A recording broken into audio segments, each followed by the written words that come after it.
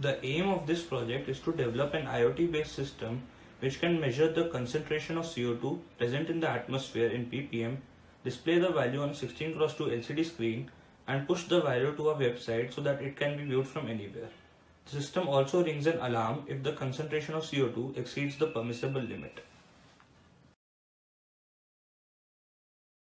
Let us take a look at the components used. We have MQ135 gas sensor to sense the concentration of CO2 in the atmosphere.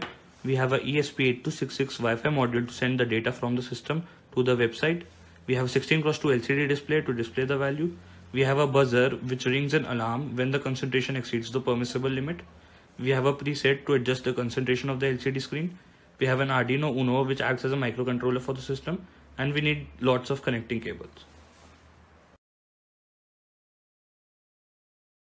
Here we are using a portable broadband device to connect to the internet. The ESP module connects to the access point and sends the data to a website called thingspeak.com, where it is stored and plotted.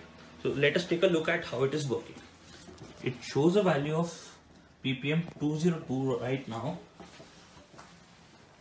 and if we just refresh it, we see that the readings are constantly being updated.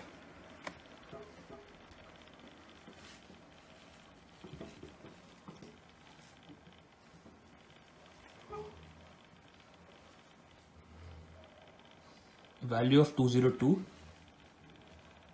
If I just refresh right now, you see that the entries have increased by 1 and the data has been plotted. Let us see what happens when we try to increase the concentration level of CO2 artificially. So let's wait for the reading to update, and we see there has been a drastic increase in the value.